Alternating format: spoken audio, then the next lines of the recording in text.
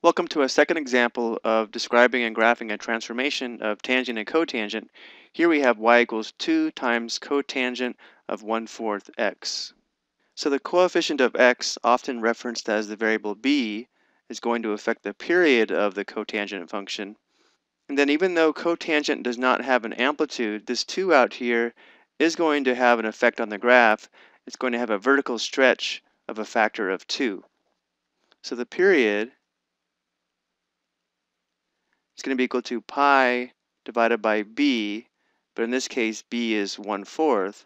So pi divided by 1/4 is the same as pi times 4/1. So the period of this function is going to be 4 pi radians. And then again, the 2, which is often referred to as the value of a, is going to stretch this graph vertically by a factor of 2.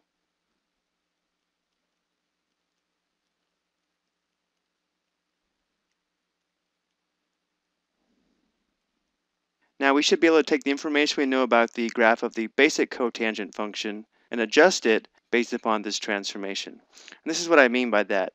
Normally when we graph the cotangent function, we graph it on the interval from 0 to pi radians, because that's the period of the function.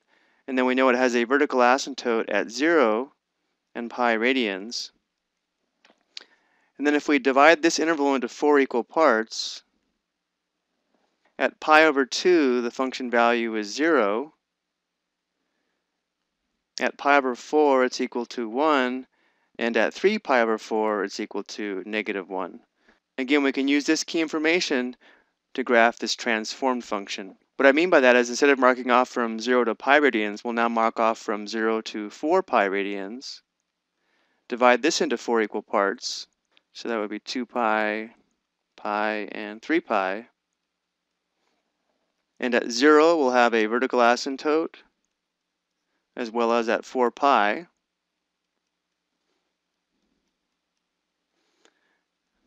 And then we'll plot these 3 corresponding points on our transformed graph. So at this first fourth of the interval, the basic cotangent function is equal to 1, but because this graph is stretched by a factor of 2 vertically, we'll plot that point at +2 instead of +1. So that point would be right here. In the center of this interval, the cotangent function is 0. This function will also be equal to 0. But at the third fourth of this interval, instead of being at -1, -1 times 2, we would be at -2 here. And now we have all the information we need. Our graph is going to pass through these 3 points and then approach the vertical asymptotes. So it might look something like this.